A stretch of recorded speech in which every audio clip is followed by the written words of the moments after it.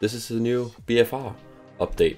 I've got a collection of images here of the updated design. So, you know, a bunch of screenshots from the live stream. And we've also got the trajectory that Yusaku Maezawa, I hope I said that right, will take around the moon. So if you don't know, he simply bought all the seats on the BFR, securing a lot of funding, or put a lot of money into funding the BFR, which is great. And he also chose to take a bunch of artists with him to experience the moon, and he wanted to see what they come up with as a result of that, what art they can make. Like, he wanted to take musicians, sculptors, painters, architects around the moon.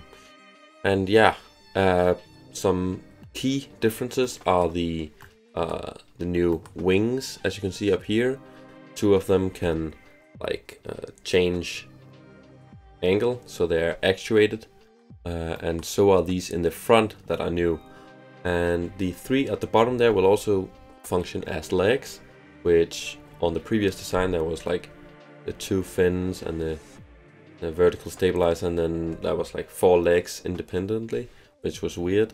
And also they've gone back to the, as you can see here, the big design at the front there, which I like because it's a way cooler window. It looks cool from the inside. But anyways, some other key differences are the engines, which are all vacuum optimized nozzles, which means they're all this small size, which will also be same as on the booster stage, which is weird, or at least different, because the spaceship part you would think would be optimized for vacuum, or at least have some engines that are, and it was on the previous design. Thankfully, Tim Dodd, the everyday astronaut, asked the question in the Q&A section of the stream. Hey Elon, Tim Dodd, the everyday astronaut here. I see that you changed the engine configuration for the BFS. Can you talk a little bit about, is there still engine out capability? Is it vacuum optimized but still landable on sea level? Can they function as an abort system?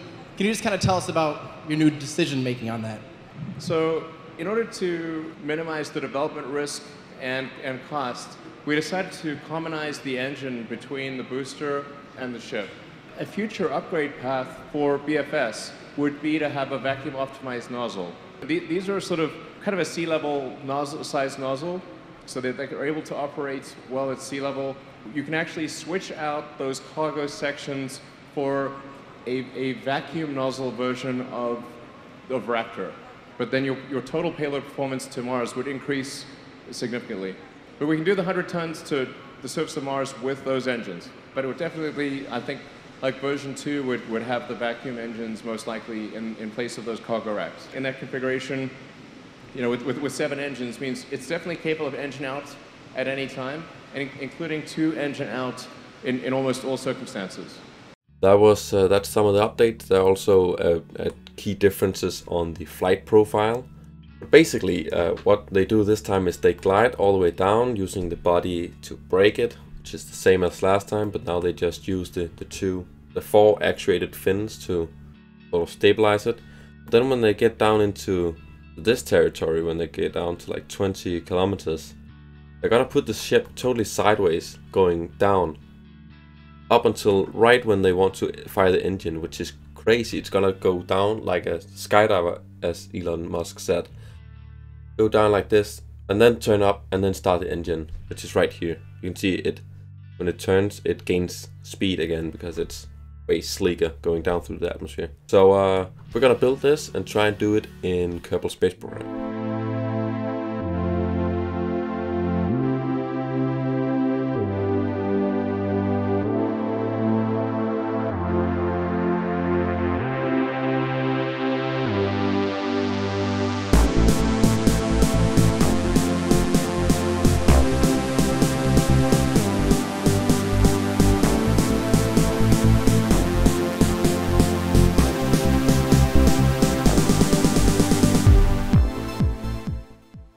That's bad.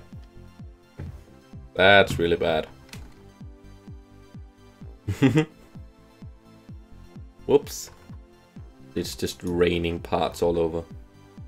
So 3, 2, 1, launch. And there we go. Yay! Now let's build it to the side. Oh, look at those wings. Oh, this is gonna explode. This is bad. Holy shit. Should I maybe have allowed part clipping? Maybe I have to do that.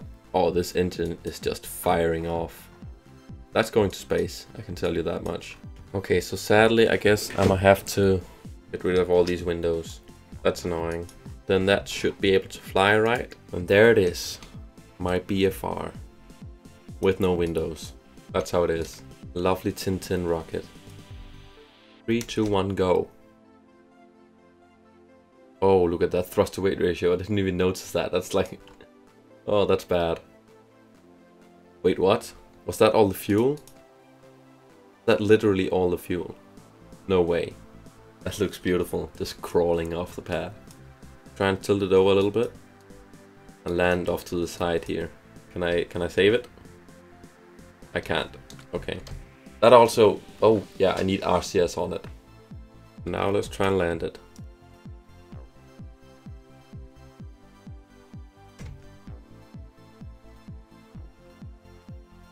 What a landing, but... Nope. Ah, that just got yeeted. Damn it. Okay, so those fins can't hold the... That was a beautiful landing though. That's annoying.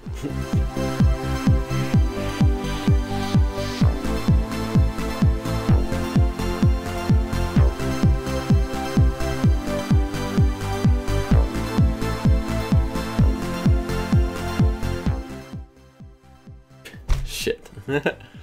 Oh no. Fuck. That was so beautiful. Come on.